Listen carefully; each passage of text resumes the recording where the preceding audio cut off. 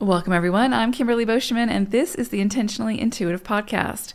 In this episode, we're going to take a look at each life path number's forecast for December 2023. So we are inching quite quickly towards the new year of 2024. And so I do have those forecasts up on my YouTube channel and my podcast for each life path number. If you haven't checked yours out, be sure to do so. This is also a great time to take a look at your own personal numerology in a year ahead forecast or your diamond report. If you'd like to take a look at that or dive a little bit deeper, then book some time with me. My information is in the description box below. All right, so let's go ahead and get into it. Life Path 22-4. So you all are working with the energy of the 5 this month, as well as raccoon energy. So there is definitely something that is asking you to throw caution to the wind this month and go for it, whatever it may be, without overthinking, without trying to impose too many rules or sanctions on whatever this is, but just sort of being a free spirit this month and see where the wind takes you, which can be incredibly difficult for 4s at times. So there's definitely something here that's saying, let your hair down, go with the flow, surrender. Definitely tap into that free spirit energy and try to relax a little bit and release control and allow life to present you with new opportunities and new things to experience, and then fully immerse yourself within that experience, because you might be surprised at what comes through from that.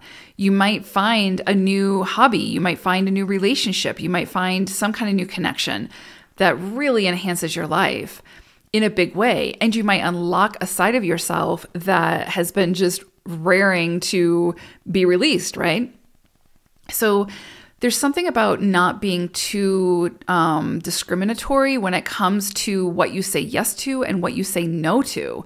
Especially what you say yes to, because a lot of times it's easier for 4s, or 22-4s, to say no to something that sort of forces them to change their routine or disrupts their sort of, set organization.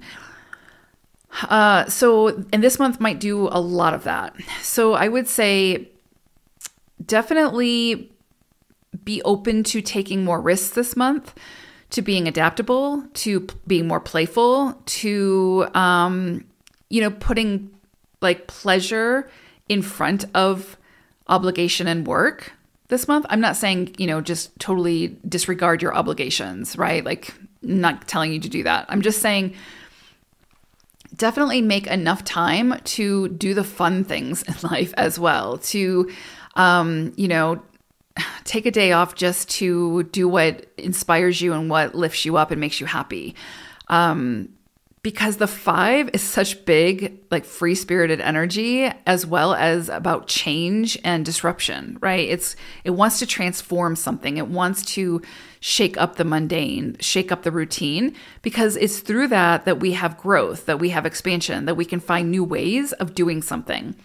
So you could find that that comes in your relationships, in your career, in your belief systems, where there needs to be some kind of a shakeup. And then with raccoon energy, it's just sort of this very curious, playful, just wants to experience life with its senses, right? It's just, and it's not too picky.